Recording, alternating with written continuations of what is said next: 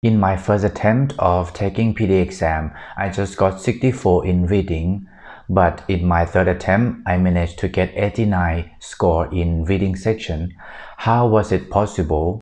I'm going to tell you everything in this video, all the tips and tricks that helped me to get 89 in reading section.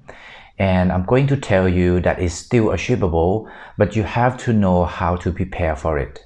So stay with me till the end of this video. If you want to know any tips and tricks that I use, that I apply, that is going to be very helpful for you in order for you to succeed your PTE exam.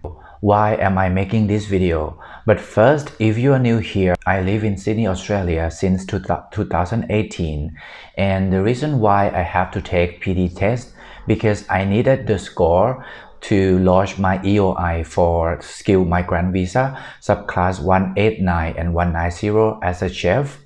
So as you know, or as you might know, that this kind of visa is very competitive. I have to try my very best to get the 79 plus in PTE exam, like 79 plus in each section, because I wanted to get 20 point out of 20 for English skill, so that the chance that I will get invitation is going to be high. That's why I try many times to get to take PTE exam, because I wanted to score, like my desired score is 79 plus in each band. I have been through a lot of difficult time, during my PTE preparation, and finally I got my desired score, 79 plus in each band after my in my fourth attempt of taking PTE exam. So I want to share my own experience. I want to tell you that to get 89 in PTE reading and writing, which is equivalent to IELTS 9, is still possible, is still achievable, even though my English level is not that great. I have to tell you this because for example, myself, I used to take IELTS exam twice. In my first attempt of taking IELTS test, I got reading score 6, and then in the second attempt of IELTS test, I just got 5.5 in reading for reading section. So you see that even though your English is not that great, even though you just got 5.5 or 6 in IELTS, but still you can manage to get 89 or 79 plus in reading section for PTE exam as well. It's totally different. I would say that PTE is much easier than IELTS if you know how to prepare for it, if you practice enough and then you perform well during your exam day. But we need to practice with the right methods, the right strategies and the right resources. I'm going to tell you why I just got 64 in my first attempt, what are the mistakes that I did before, and more importantly, how I fixed my mistakes. And then I'm going to talk about how I managed to get 89 in reading section, what is the secret, what is the shortcut way, any tips for someone who hates reading. Myself as well, I hate reading, but even though we don't like reading, how to get high score in reading section for PTE then. I have to tell you that reading section is one of the most difficult modules in PTE exam. Why? Because it's going to test purely your English skill. It's not like speaking module. There is no template like speaking module to help you. So you need to practice a lot for reading section. The reasons why I just got 64 in my first attempt. Number one reason is that I have little knowledge on grammar approach.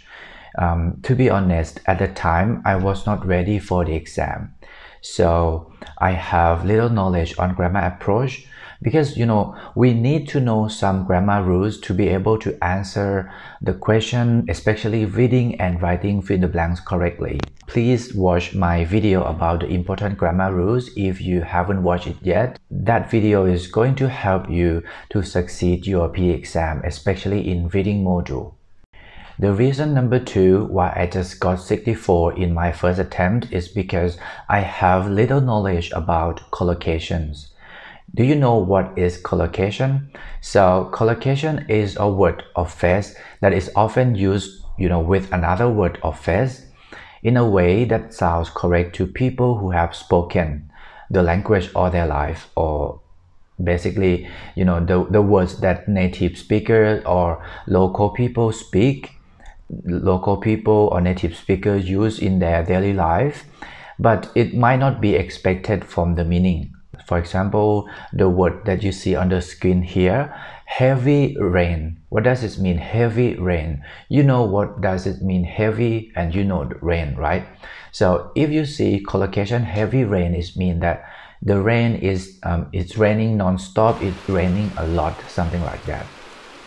And then the second example, strong wind. You know strong, weak, you know the meaning, and you know what is the wind, right?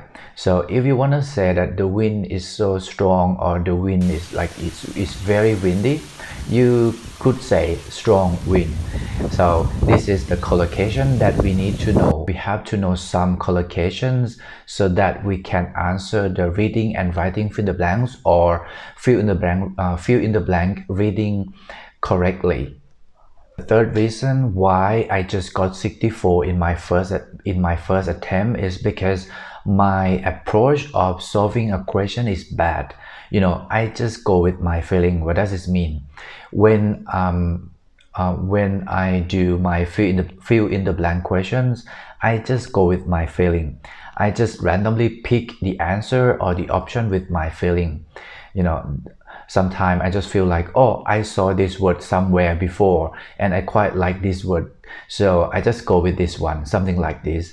This is not at all the good strategy, or not at all the good method that's gonna help you to succeed your PTE exam. The fourth reason is that my reading speed is slow. You should practice reading a bit faster than your normal speed. You won't improve overnight, but trust me, the more you practice reading faster, the better you will get. If your speed is slow, you won't have enough time to answer all the questions in reading section, because you have to know that in reading and listening section, you have limited time. You're gonna have the timer on the right hand side, the right corner of your screen. So make sure that you need to read a bit faster, so that you're not gonna run out of time, and then you have enough time to answer all the important questions in reading section. Fifth reason why I just got 64 in my first attempt is because I have reading comprehension problem. We have to understand what we are reading in order to get the correct answer, or in order to eliminate the option that is not correct. You know what I mean? So not only we have to read fast or faster than usual, but also we have to understand what we are reading. And the number six reason why I failed my first attempt is because I have bad time management skill. Time management for reading section in PTE is very, very important. So take a note down. If you don't want to pay another $400 to book another exam, if you already start preparing for PTE exam, but you don't know the score chart, you have to understand the score chart of PTE exam, because PTE exam, you got 20 different question type, but some questions are important, some are less important, and some are not important at all. You can just skip it, and then a lot of people still got 90 out of 90, even they skip some questions that are not important. So you have to understand this concept before you start preparing your exam, because otherwise you're gonna waste your time. You're gonna have to pay another $400 to book another exam in the future. Trust me on this, and keep in mind that time management and score chart is very crucial. In my first attempt, I didn't even know the score chart. When I took PTE exam the first time, I spent way too much time for the task that was only 1%.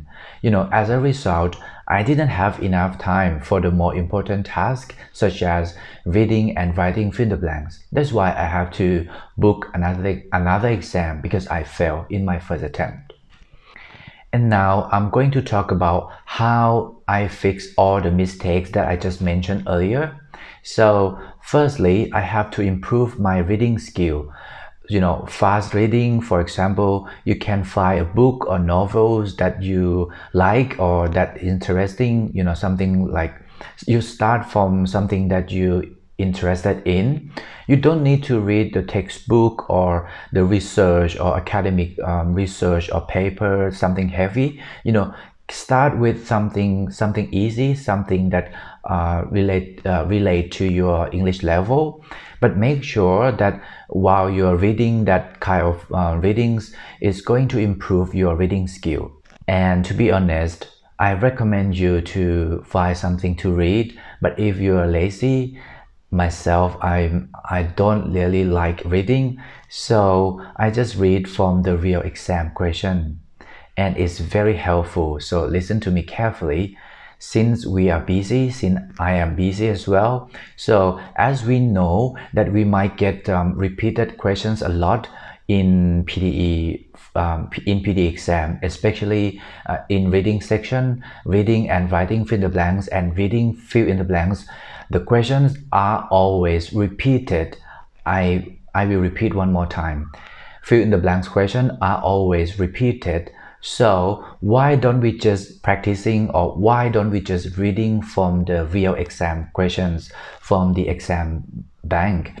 Because in this way, not only we can improve our reading, but the chance that we're gonna get this kind of question in our exam day is going to be very high. And this happened to me in my third attempt, why I managed to get almost 90 out of 90 in my reading section and writing section in my third attempt. So if you don't like reading, don't worry. Just read from the real exam question. Just read from the text, from the passage of reading and writing fill in the blanks and reading fill in the blanks. How did I fix my reading speed? So I have to read twice the speed that I am comfortable at, reading a bit faster, but I have to make sure that I understand what I'm reading as well. So since we have limited time to do reading section, we have to be able to read fast, but we need to understand the context. We need to understand what we're reading to get the correct answer, or to be able to eliminate the option that is not correct. And the last thing that I want to share with you today is how I fix my mistakes about vocabulary and collocations. Don't try to remember the list of vocabularies and collocations. Even present official website, they provide us the long list of collocations. I tried to print it out and try to memorize, but it didn't work for me, because it's quite long, it's quite boring, and it's very, very difficult to memorize the long list of vocabularies or collocations like that. I try instead to learn from APE Uni app or the question bank. I just mentioned earlier, that we can just practice from the real exam question because it's always repeated. And then I will have my vocabulary notebook like next to me. I will note down on my vocab notebook whenever I learned something new, like new vocabularies or new collocations. And I will make sure that I will revise it regularly and consistently. It's very important that you have discipline, when you prepare for the exam. You have to set your goal, you have to set the best plan, and then do your best in order to achieve your goal, in order to achieve your desired score, So thank you so much for watching my video about how I improved my reading score from 64 to 89. I'm going to make another video to explain about reading section in more detail. As you know that in reading section you have 5 different tasks. I'm going to make another video to explain each and every task so that you know how to prepare for it. You know how to get the high score. And then thanks again for watching this video. I hope that this video was helpful or interesting in some way. If you have any questions or any other section, you can comment down below here and I will try to answer your question, or I will answer your comment as soon as possible. And once again, take care of yourself, and I hope that I will see you soon in my next video. Thank you so much and goodbye.